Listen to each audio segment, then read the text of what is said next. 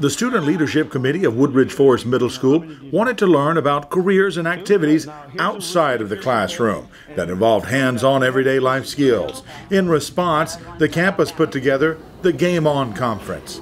As a result of that, we did an interest inventory. Students shared their ideas, and then I just began asking people to come and share their expertise or their knowledge in a variety of areas. Students learned about life skills such as driving, cooking, laundry, along with hearing guest speakers about careers in nursing, law enforcement, the military, pilots, and drone operators.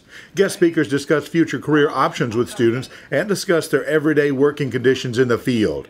The event also included craft hobbies such as painting, making homemade soap, designing with vinyl decals to inspire student creativity. Student organizers hope that Game On becomes an annual event at the campus. I think any time that we can make a connection to learning, no matter what the environment, no matter what the experience, every session, these students selected and are interested in what they've selected. And I hope that that makes and builds a stronger school culture